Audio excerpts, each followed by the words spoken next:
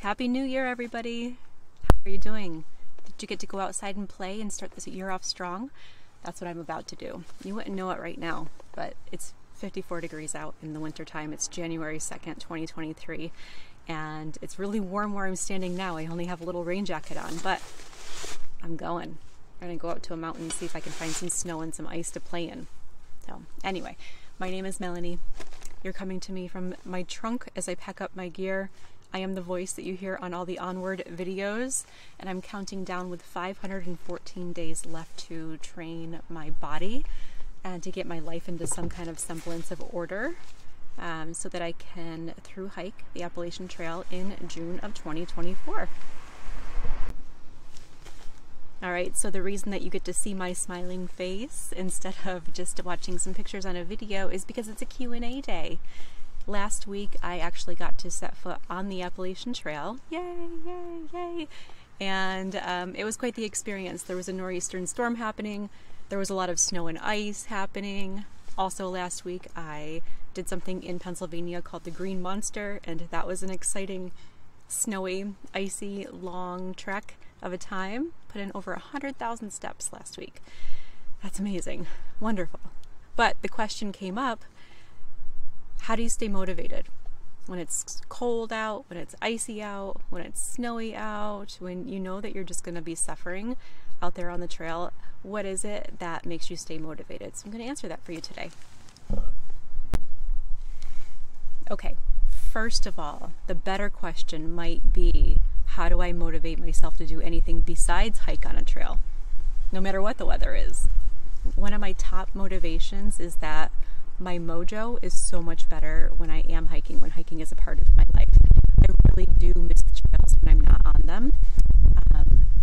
My body, my spirit just stays so much stronger when I'm able to have that escape, when I'm able to challenge myself a little bit, when I'm able to make this my lifestyle. I'm able to be a little bit more graceful in real life situations,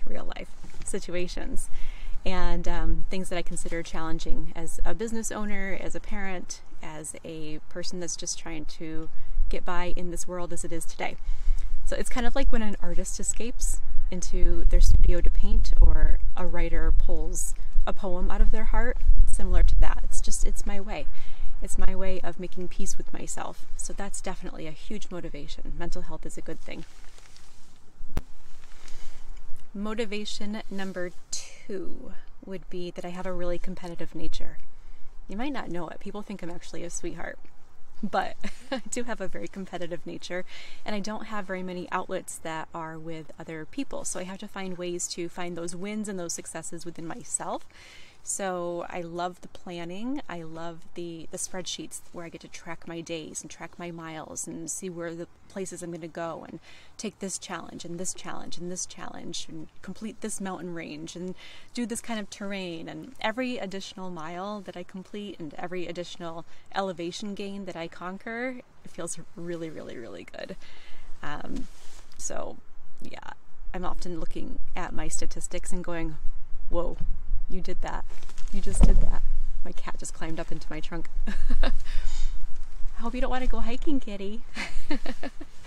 But anyway, yeah, I learned so much about my capacity to be a strong human being through hiking, and that was through the incrementally being a little bit more competitive with myself. Once you get to a certain point, then you just can't really turn around. So I learned that you keep going, or you call a helicopter, but I'm not going to do that. So I have to stay motivated. I have to succeed. I have to finish that loop. I have to finish that trail. And I always feel better when I do. That's motivation number 2. All right, number 3. Number 3 is a little bit funny, probably. It's actually the thing that I think about the most in my daily life, whether I'm hiking or not.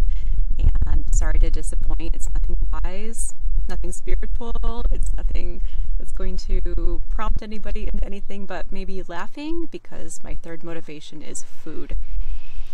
I love food so much. I love to eat. I love to cook. I love being with food. I can hear the neighbors are busy. They're taking advantage of this day too. Hope they're going to get hungry while they're doing it. Anyway, I think I consider what my choices are for eating healthier choices these days, but what I love about hiking is that I never, ever, ever have to count calories ever again as long as I'm hiking. So when you're out there and you're on a mountain and maybe you're shivering because it's cold, or you have the sun beating down on you and it's hot, or you just put a lot of effort into the terrain, you burn 1,000 calories, 2,000 calories, 3,000 calories. Men, I've heard, are burning a lot more than that. So I'm eating a lot to make up for all of that calorie loss, and I am loving it. I am so indulging in food these days. So, motivation number 3. Motivation number 4 is that I actually really love sharing all of this. I love sharing my experiences. I love encouraging other people to go out there and see what it would look like for them to take a walk or take a hike. And yeah, it's nice to share things. It's like, is the sunset the same if you're not sharing it with somebody? Sometimes it is. But whether it's the pictures or the videos or the conversations when I'm not on the trail, or on the occasions that there are people that join me in the hikes, I just really love having somebody out there with me, and being able to share what's happening in waterfalls, what's happening in the plants and the trees and the trail, share sometimes the challenge, the hardness of actually accomplishing the trail. So the everything, it's the sharing. And lastly for today, I mean, I could go on and on and on about what motivates me to be out there, but I'm trying to keep these videos short so that you'll watch them. But the 5th thing is that I'm a deep dive learner, and right now it's definitely time to have learning experiences when I'm out on the trail. Once I find out that I want to learn about something, I go all in. I have fun with it, and I learn as much as I possibly can. So I'm learning about the weather, I'm learning about the terrain, I'm learning about my body and how it is on the trail. I'm learning when to take the easy routes, I'm learning when to take the harder routes, and it's okay to challenge myself. I learn about the history of the land that I'm on. I learn about the gear and how it works, and sometimes how gear does not work very well at all and malfunctions, and then you have to improvise, and then you have to find a way to stay alive. That's all fun.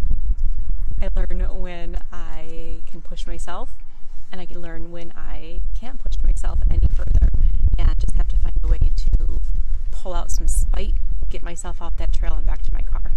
So learning, definitely a ton of learning happening, and that is a lot of motivation for me. I'm such a nerd. So that's what I have for you for my 5 motivations that I can come up with for now.